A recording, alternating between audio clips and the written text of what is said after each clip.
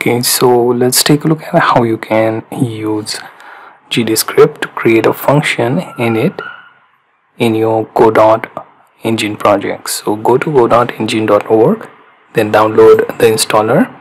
In my case, I have downloaded standard version 64-bit. Okay, it looks something like this. Okay, just run the exe and you can get started. Edit your project. I have already added one new script by going to file system and then right clicking on that to add a new script. Okay, make sure that you add one scene and then attach your script to that scene. Okay, in my case I have attached this new script. Okay, and by default you will find that it has extends node statement and underscore ready function. Now to create a new function, what you have to do is type in func keyword and then let's say I write my function as hello. Okay, so inside that hello function I have, let's see,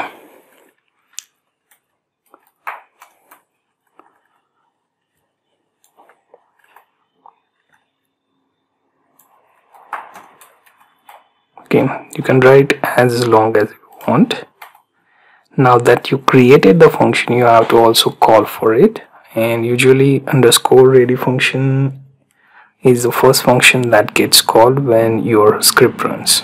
Okay, so you need to call that function from underscore ready. Okay, so now that I have added the function name, okay, I don't have to add the keyword func, just have to call by the name of that function. Okay, make sure to save your script. Now we can run this. Okay, and you can see that the print statement is visible in the output. Okay, if you have done any graphical manipulation and then call this function, then that would appear in your window.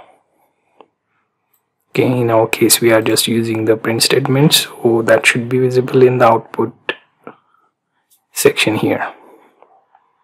Okay, so you get the idea how to create a function in GDScript in your Godot engine project.